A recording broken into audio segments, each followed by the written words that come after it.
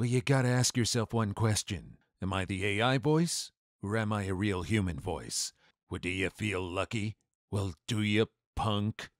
Have you ever found yourself in a very dangerous or potentially deadly situation suddenly solved by a friend or a total stranger with apparently no effort? Story 1. When I was in high school, I worked at the local video store. It was a small town and everyone knew one another. Anyway, these two thuggish black dudes who were the main C-dope dealers for the hood would come into the store once a month and intimidate me into getting rid of their late fees because they never brought anything back on time. My boss finally caught on and told me that I couldn't do that anymore, no matter how scary they were. So they show up a few weeks later expecting me to waive their fees. I explained to them that I could potentially get fired, but I would do it for them one last time. They actually understood and were appreciative. As they were walking out, they gave me their pager number and said if I ever needed anything to call them. I assumed they meant I could call them for herb, sea substance, or whatever else they dabbled in, so I just kind of ignored it and went about my life. Flash forward a few months, and I'm hooking up with this girl who had just broken up with her super redneck boyfriend. Mr. Redneck was not pleased when he found out about the situation. He showed up at the video store one night with some of his moron friends and informed me that they would be waiting for me in the parking lot and were going to beat the hell out of me after I closed the store for the evening. I still had several hours before close, and as time went by, several more truckloads of rednecks show up. I was really starting to sweat.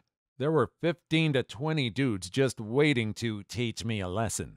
It seemed there was no way to get out of this beating. Out of sheer desperation, I paged the scary substance dealer guys. They called me back pretty quickly. I explained what was going on and asked if they could help me out.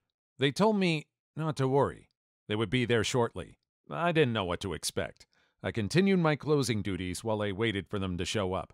Once I turned the lights off to the store, the mob in the parking lot started getting riled up. They were yelling and taunting me through the windows. I had run out of things to do in the store, and the dudes I had paged still hadn't shown up. As I was setting the alarm and mentally preparing for a demoralizing butt beating, a procession of hippies pulled into the parking lot and circled the trucks. I watched from the window as the dealers and their friends all pulled out guns and told the rednecks in no uncertain terms that I was not to be messed with.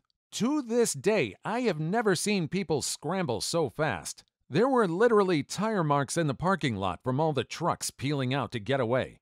This one event led to me never being messed with by anyone in my hometown ever again. It was pretty nice. I could talk all the smack I wanted to with impunity since everyone was so scared of those guys. Good times. Too long didn't read. Multiple rednecks wanted to beat my butt over a girl, and scary dope dealers saved me. You ever watch the movie Dogma? This reminds me of the scene outside the family care clinic where the woman was about to get smacked down by 3 kids with hockey sticks when Jay and Silent Bob swoop in. But seriously, it was really cool of these two guys to be able to do this. If I was in a situation like this and these two did something like that for me, I'd waive all their fees from then on. I don't care. I'll tell the boss, hey, these people saved my life. What have you done besides pay me? Story 2. This happened, but my friend was the one in danger, and I was the one who intervened to potentially save him. A few years ago, I was working in the mountainous forests of northeastern British Columbia. We used to see wildlife all the time while working, while driving, everywhere. Well, one day, we came across an unalive moose carcass sitting off to the side of the bush road. We took a look and made a point to remember where it was so that on the way out, we could see if any scavenging animals would be hanging around the carcass. We went in and did our work, and on the way back out, we could see a huge black bear dragging the full-grown moose carcass across the road. So my friend, who was in the passenger seat, starts trying to take pictures through the windshield. So there I sit, patiently watching the bear, who eventually lets go of the moose and slinks back into the bush near my side of the truck. That's when I hear a door close. I look ahead, and my friend is walking out of the truck and up the road with his camera, taking pictures into the bushes. I yell out the window, "Hey, get back in the frickin' truck, dude!" But he keeps walking away. Eventually, he's pretty far up the road, so I get out of the truck and walk a few feet away to him and start yelling at him to come back. Well, he starts coming back, but walks around away from where the bear went into the bush and heads back to the car. I grab his arm and say, "Stay over that way." This is where things went wrong. I turned my head back around to see the bear's massive head peeking out of the bush. I remembered my bear training and started saying, whoa bear, to let him know I'm there so as not to scare him. This is where things go wrong. He then charges at me from about 50 feet. I stick my hands up in the air, stand my ground, and scream, frick off, bear, frick off. But he just keeps coming a mile a minute. Again, once the bear is about 20 feet from me, running full tilt, I scream, get the frick away from me, bear, get the frick away, at the top of my lungs. Still standing ground with my knees shaking out of sheer terror. Finally, about 5 feet away, the massive bear stops. He snorts and walks back into the bush. I've never been so scared in my life. Too long didn't read? Saved my friend from a bear.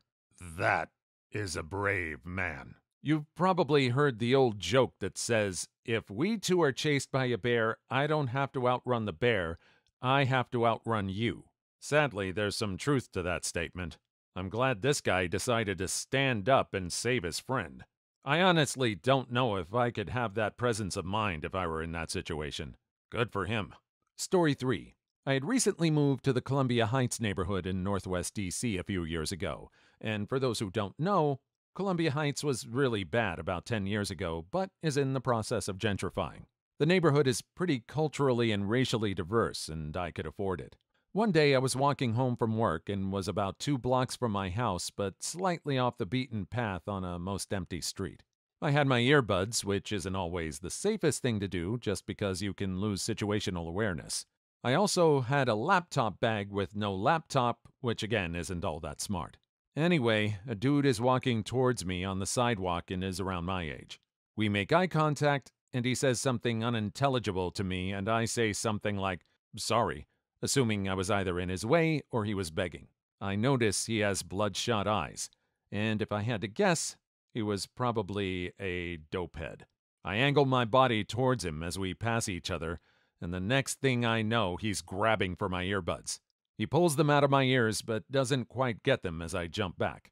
I'm sort of in shock, but I've been in fights before, but not when I had no build-up to the moment. I think I yelled something like, "What the hell?" And as he was coming at me again, I was thinking I probably could take the guy, but should try to avoid blood, hitting his teeth with my fist. I don't know why my first thought here was the risk of hepatitis rather than maybe I should run my butt away, which would have been smarter. But as he comes at me again, suddenly some unseen man is in front of me and pushes the dude away. Dopehead then stands his ground and dang if the man doesn't push him again and then starts yelling at him to get the frick out of the neighborhood and berating him over and over. Dopehead turns toward the main street and begins to move quickly away. The man is yelling loudly at him the whole time, echoing off the nearby houses. I'm kinda just staring at this point as adrenaline is coursing through me. At that moment, suddenly a little girl, maybe 3-4 years old, on a tricycle rides past me in the same direction as the man and the dopehead, opposite direction I was heading. She's just following her daddy, the man who saved me, like it's the most normal thing in the world. Most surreal thing I'd ever experienced. I just sort of watch as the 3 of them head back to the main street. I never got a chance to say thanks. Too long didn't read? Dopehead randomly assaults me, a man comes out of nowhere to save my butt and swears like a sailor at the perpetrator, while his little daughter rides her tricycle a few feet behind. Yeah, I gotta admit, that's kinda surreal. I wouldn't call it entirely unexpected. If that was really his daughter, then he's protecting his family. He's got some skin in the game. I'm glad this person got some situational awareness and figured out what he could do to sort of mitigate this happening again. If the laptop bag didn't have a laptop in it, maybe he could have just distracted the guy with that. I mean, it didn't have anything of value in it anyway, right? Story 4. This was in Karachi, Pakistan in the late 90s. We were at my uncle's place who was renovating his house. He had a small cement mixer set up behind the house which was taking up some of the alley. Usually, when someone is building a house, the cops will show up and say the mixer is illegal and ask for a bribe to turn a blind eye. Problem is, on this particular day, pretty much all the cops started showing up one by one. Each one would say, Pay us and no one else will bother you. And a few minutes later, a new police van would show up saying the same thing. We had enough and stopped paying for them. This ticked off one of the cop vans, and a couple of officers showed up at our door. We kids opened it up, and the officer asked us to come with them. He took us to the end of the alley where 5 or 6 cops were standing, AK-47s drawn. We all dumped bricks while the officer kept saying, "Why won't your parents pay? Why won't your parents pay?" Things were not looking good. Luckily, one of our neighbors saw the cops rounding up the kids and walking us away. He was a big shot in a major gang. He left his house, got on his motorbike, and drove over to where we were standing. Told the cop, "Let them go if you know what's good for you." The cops left. No one bothered us again until the construction was done. Another Karachi story in the same vein. Every now and then there's a general strike in Karachi which is enforced by local gangs. By enforced, that means they'll gun down anybody who leaves their houses. It's not always that bad, but this is the threat. During one of these strikes, my uncle's aunt, not the same uncle as the last story, feels sick and had to be taken to the hospital, which was right around the corner from my uncle's place. You could walk to it. My uncle was at the hospital all day long looking after her and decided to head home in the afternoon. Streets were deserted, and he made haste. When he was literally 20 meters from his home, a gang of bikers saw him, chased, and cornered him. They asked him why he was out during the strike, and he tried explaining. They'd have none of it. They had their weapons leveled at him while he backed up against the gate to his neighbor's home. He banged at their metal gate for help, but who the heck would come out in that situation? Luckily, a car drove by, black with tinted windows. A window rolls down and says, "Let this one go." Bikers left. Uncle sprinted for his house, got in, and started shaking uncontrollably. And that is how we found him, and he told us this story. Story 5. Was riding my bike home from 7th grade, I was about 13, in the middle of 100+ degree heat in Arizona. My usual riding friend was home sick that day, so I was by myself. 2 high school kids ride past me, stop, and turn around after me. They started yelling, "Hey, kid!" Me, being the obedient new teenager, I stopped. Bullies. "You know my kid brother Steve?" Me. "No, I don't know Steve." Bullies. "Hogwash. My kid brother goes to school with you, and he told me you tried to beat him up today." Me. "I don't know who Steve is. Honestly, I never met anyone named Steve." Bullies. After getting off of their bikes, they started pushing me. "I know you guys. You scared the hell out of him. Now I'm gonna freaking beat your butt." Me. Being the wuss I was at that age and started crying, "I have no idea who Steve is. Please leave me alone. I just want to go home." Bullies. Pushing some more, almost knocked me off my bike. "You're dead." All of a sudden, a balding older man driving a gray Cadillac pulls up right next to us. He rolls down his window and starts screaming at the bullies. Stranger. "You boys, you get away from him. Leave him alone. If you don't get out of here, I'm going to call the cops." Bullies. "What?" Stranger. "I mean it. You boys leave him alone. I'm calling the cops on you." At this point, he opened his passenger door by leaning over. Stranger. "Kid, get in. I'll drive you home." Looking back at the high schoolers. "You boys leave or I'll wait here until the cops arrive." The bullies thankfully left because I was a blubbering baby crying heavily. Stranger. "Get in, kid. I'll take you home." Not sure why, but my gut told me not to get in this guy's car. You know, all the stranger danger training I was raised on kicked in. I am almost positive he was just trying to do the right thing, and things would have been cool, but I didn't want to take that chance. Through my tears, I told him thank you and rode my bike the rest of the way home. My parents were proud that someone helped me, and even more proud that I didn't get into a stranger's car. Story 6. I worked as a chef in a very nice restaurant in Cleveland, Ohio in the mid-1980s. It was located near a very bad neighborhood, and some of our dishwashers lived in that neighborhood. I was a young white kid from the suburbs, and one of the dishwashers was a black man in his late 30s named Harold, who went by Hurl. No idea why. Anyway, Hurl and I became friends. He was a rather jovial guy and was interested in cooking, so I taught him a few things, and eventually got him promoted from dishwasher to cook. He was actually quite good and loved his new job, and me for helping him out. One day, he asked me if I wanted to go out and party with him after work. Being young and adventurous, I took him up on his offer, and into the neighborhood we went. For those of you familiar with Cleveland, it was the Huff Avenue neighborhood. We eventually ended up in an after-hours club, which is where all the drunk people ended up when the bars all closed. I was wandering around a smoke-filled room with lots of very seedy-looking people, and I was quite drunk at the time. I ended up in a corner somewhere surrounded by a small gang of people wondering who I was. They started closing in on me, and one of them asked me if I had $1 I could give him. I felt my skin get clammy and realized I was about to get jacked by some drunk guys in a bad neighborhood. Suddenly, Hurl shows up, looks at the guy asking me for $1, and says, "He's with me." Hurl has a look on his face I've never seen before. A lot more menacing than anyone in the gang surrounding me. The gang immediately changes their tune, and suddenly, I'm their friend. And one of them asks me if I would like a beer, and offers me the one he's been drinking. I respectfully decline, and Hurl and I move away. Hurl looks at me, still with that menacing look, and says, "Anyone comes up to you in this hood, you tell them you're with Hurl. They know me, and they know I don't play. Good to know." Ooh, man. That could have ended so badly. I'm so grateful this ended up the way it did. Hurl seems like a real stand-up dude. I'm glad he was able to show this guy a good time and was able to protect him. Story 7. Same guy actually saved my butt 3 times in high school. First time, 9th grade. Some big bully type, like no friends, everyone hates type bully. Starts getting in my face and pushes me or something. So I, being puny and weak, go for laughs and pretend to push him, but really just push myself back. He's not having it. And right as he's starting to get in my face, this big Mexican guy and his 2 big friends get between us and say to the kid, "Why don't you pick on someone your own size?" The big guy squeamishly says, "Nah, it's cool," and backs away. 10th grade. We were playing football in the gym, and we were playing touch, not tackle, and we agreed on this. Some kid a little bigger than me, but smaller than everyone else, tackles me to the ground as soon as I catch the ball.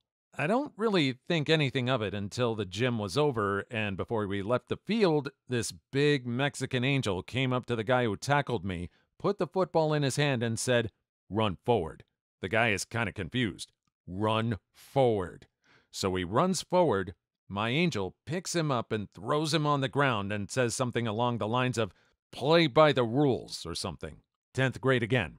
This guy is getting into an argument with some other guy, and the other guy says something like, "Go eat a Twinkie." Big guy gets super mad and starts saying all kinds of angry stuff. He calms down eventually, and they go away, but the other guy's locker is right next to mine. I tried offering some friendly advice like, "Dude, probably not a good idea to say that to a guy twice your size." The dude flips out and starts talking to me like he's going to kick my butt. And of course, big Mexican guy comes out from the corner, pushes the guy into a locker, tells him to get dressed and leave. And he does. Oh, he had a hot girlfriend too.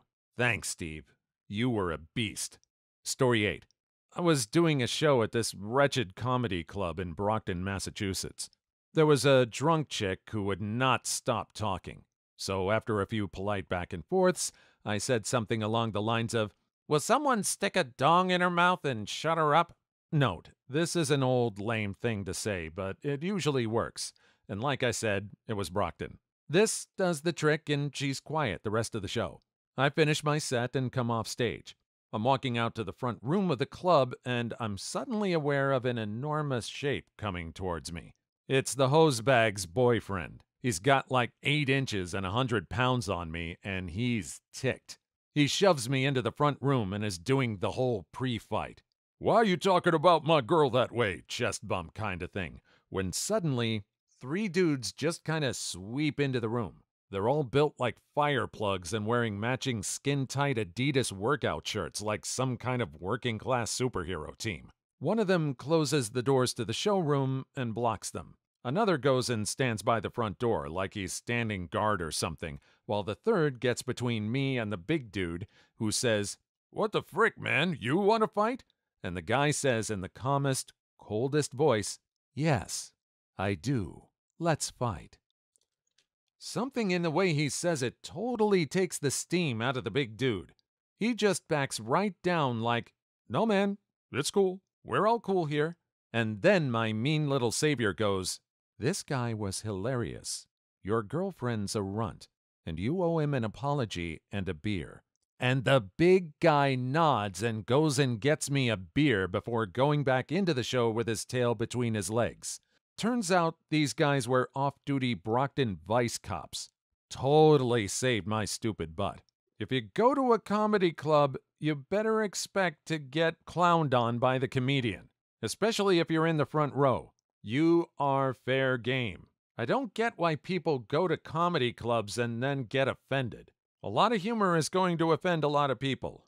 If you don't like what they're saying, walk out. Hang out in the front room for a while. There's probably another comedian coming up. Story 9. When I was in 8th grade, I was kind of an odd kid, so some people naturally made notice and took advantage of the situation by treating me like garbage in the most bizarre manners. One day I'm walking down the hall when I made quick eye contact with this guy who sort of knew me and didn't think too highly of me. So he walks over, grabs me by the shoulders, holds me against the wall, and starts deliberately saying things like, penis, queeps, S. I guess he thought I was terrified of S or something. After a couple seconds of just waiting to get punched in the face, I hear a kind of roar, and the guy is gone in a gray flash. I look to my right, and he's being held back by this special guy who I would talk to, mainly because I could understand his speech even though he had a severe impediment, but also because he would listen on occasion, and he's holding the kid back and making almost a barking sound. The guy flips out. What else would you do if you're being held down by a guy barking at you and runs off? I thank the guy. I feel bad because I can't fully remember his name, but I'm pretty sure it was something like Ed. And he just shrugs it off and says, "Hey, you're my friend, and that guy was yelling at you." He never got in trouble from this, from what I saw, because he was special, and honestly, how would you report that? I was just holding this guy against the wall making crude terms in his face when I got tackled. Too long didn't read? Awesome special guy tackles a kid who felt the need to hold me against the locker and spout out spicy terms.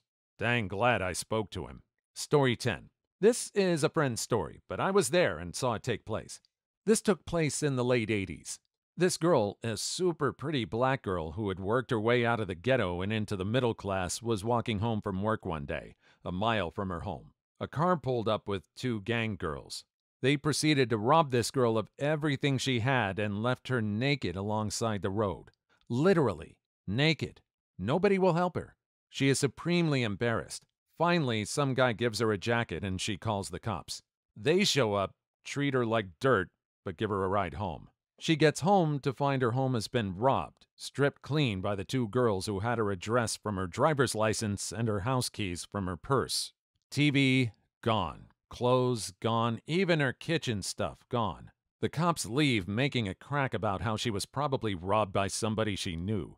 They weren't going to do a thing. My friend is hysterical, crying. She thinks of all the people she knew who could help her in some way. Someone who could make the cops pay attention. Someone who could get her stuff back. She calls Jim Brown. That's right, legendary pro football player, Hollywood actor, black icon, and all-around bad butt kicker. She tells him the story. He says he will take care of it. She asks what he's going to do, but he just tells her not to worry. A few hours later, a truck pulls up to her home. A few guys get out, open the door, and unload everything that was stolen from her. Everything. Jim Brown. One bad mother. Please like and subscribe if you made it this far. I hope you'll enjoy the rest of the video and have a wonderful day. Story 11. I was working in a specialty running shoe vitamin store, and this guy came in and walked around for a while, kinda looking at different things, and said he didn't need any help when I asked him. About 15 minutes later, when the store clears out, he comes up to the front counter and pulls out a fairly large knife and demands the money out of the cash register.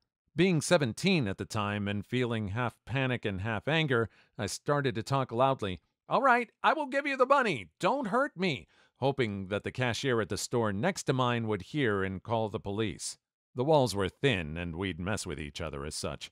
My dad's friend is a cop in my town, and every so often will randomly show up at work to mess with me. Sometimes this comes in the form of pretending to do a SWAT raid through the back door, which was directly behind the register. I don't usually lock the door while I'm working, as my boss usually stopped by 2 or 3 times to just walk in and check something and leaves. This time, my dad's friend just strolls in yelling something about terrible service and what a bad employee I am. Sees this guy with a knife out and pulls his service weapon. Guy drops a knife and gets arrested. One day, I'm incredibly happy that my dad's friend comes in to mess with me. Too long didn't read? Cop messing with me saves me from getting robbed. Story 12. It's weird that someone would ask this. The one and only time I felt my life was in immediate danger was solved by just this situation. I was on a train platform somewhere in New Jersey and the station was empty apart from myself. After being there for a while, I noticed that a group of 3, probably mid-20s men came up to the stairs to the right of me. I was standing holding 2 bags of luggage and my purse, but for the most part didn't feel concerned. That was until the group made their way to where I was standing on the platform. 2 men planting themselves dead behind me and one to the front. We all stood in dead silence with me just whipping my head behind me and back to the front to make sure this was actually happening. Just picture that. An entirely deserted platform and they just happened to stand in a fairly close straight line near me? Heck no. Right as I felt tensions rising and started to contemplate the fight or flight idea I've heard about, a group of teens, laughing and being loud, came bounding up the platform stairs. The men immediately moved away from me and back into the station waiting area. It was all over in about 30 seconds. I truly believe if those kids hadn't come up the stairs when they did, I would have been robbed, or worse. Too long didn't read? A group of teens potentially saved me from assault just by being teens. This is one of the first stories where I don't think the people who solved the problem were unaware that they solved the problem. They just happened to be there as witnesses, or potential witnesses, to what could have possibly happened. This was just pure luck. I hope this person found a populated place to be able to get a little safer. Story 13. This is my dad's story, but thought online would like it if you guys believe me. My dad worked at an upscale hotel most of his life. Because of this, he has many stories about celebrities, some good, some bad, but one of my favorite stories he tells is when he was a bellman. He gets off the elevator and is helping a guest with their luggage into a room when he smells smoke. Turns out, this was mid-80s, someone left a lit cigarette in an ashtray. The housekeeper came by and threw the ashtray contents into the garbage on her cart in the hall. The cigarette smoldered and caught the trash on fire. My dad sees the fire in the cart down the hall and runs to the nearest fire extinguisher. He barely notices the other man in the hall running to grab a fire extinguisher at the other end. They meet in the middle and put out the fire. When the fire's out, my dad looks up and sees that the man is Kurt Russell. My dad says, "Thanks." Russell says, "No problem." He then sets down the fire extinguisher and walks away. My thought every time I hear him tell the story, I wonder if Kurt Russell told that story when he auditioned for Backdraft. Story 14. I was a stranger once in Toronto at the Yonge subway stop. A mother and her 2 young kids standing fairly far back from the edge. Train coming in pretty fast. When the one kid bolts straight for the tracks like an idiot, my back turned, but I hear Mom scream. I turn around and see the kid out of the corner of my eye. On instinct, I grab for him and happen to get him right by the front of the shirt and hoist him about 5 feet off the ground in half a second, just as the train flies by with the horn blaring. It was pure luck, but I played it cool and handed him over to his mother, trying to sound suave. "Is this yours?" Raised eyebrow. Funny thing, she didn't even seem that grateful.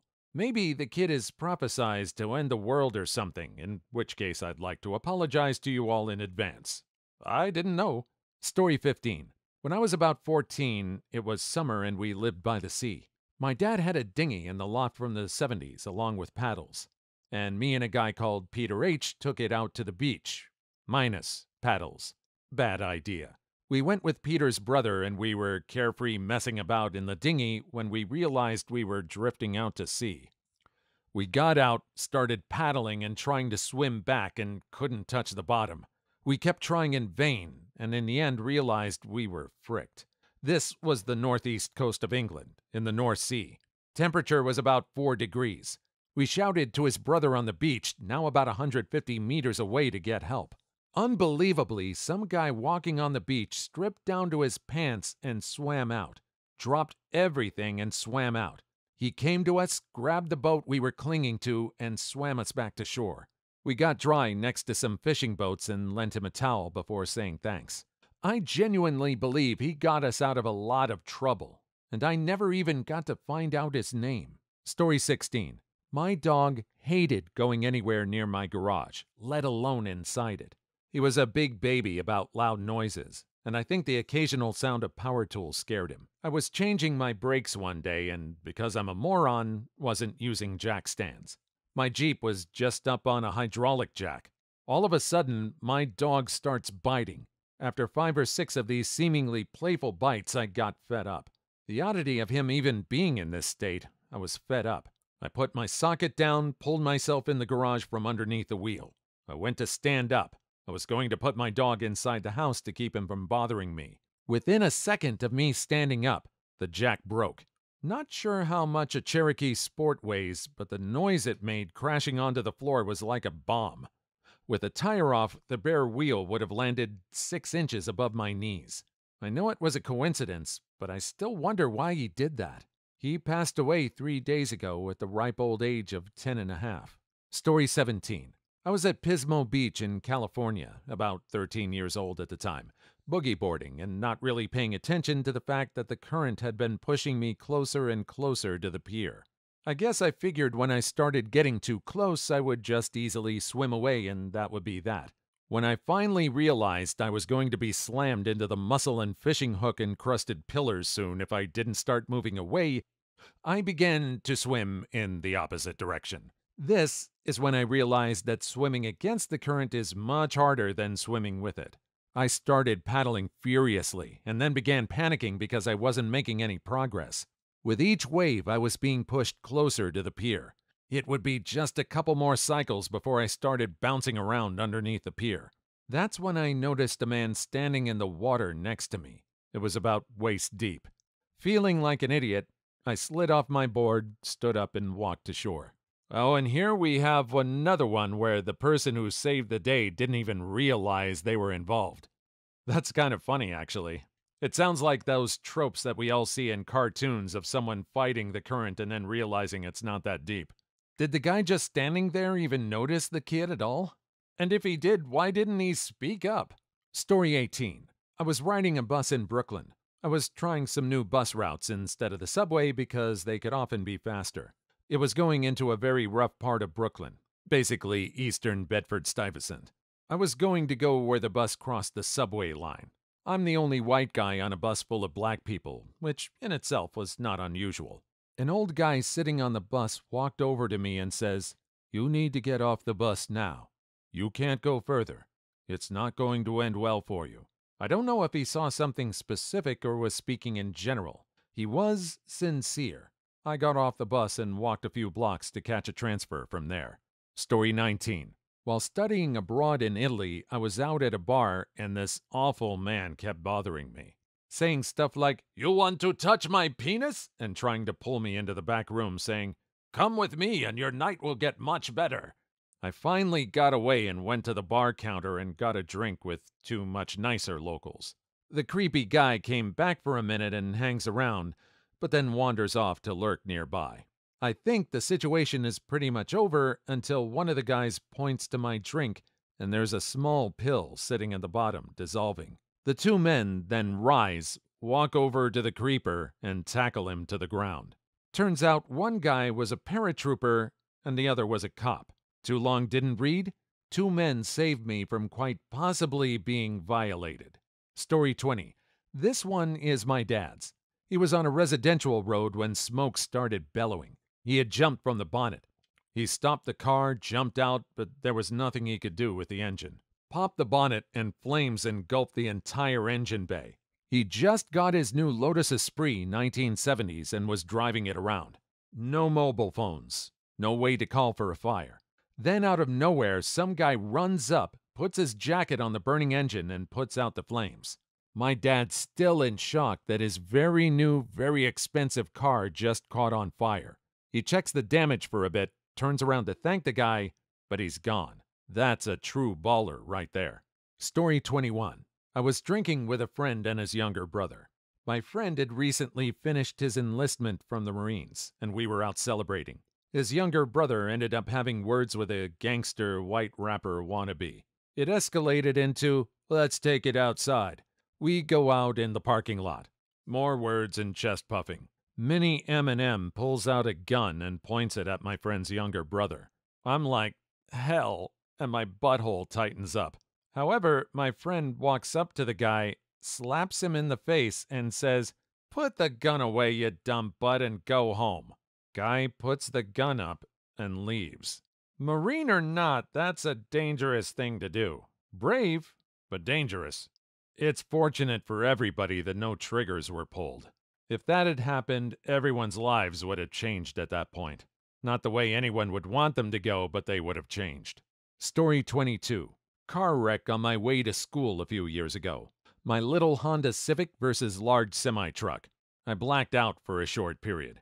When I realized what happened, I couldn't get my car door open. The window on my side was slightly open from the crash, and I started panicking, thinking the car was going to explode or something. Random stranger next to the car goes, "Calm down, try the other door." So I climbed over the center console and got out of the car. Story 23. My family and I were the only ones on a deserted beach in Florida. I, being stupid and about 11, decided to swim a little far from the beach and got caught by an undertow. I remember the desperate, futile feeling of swimming harder towards land but seeing it get farther and farther away.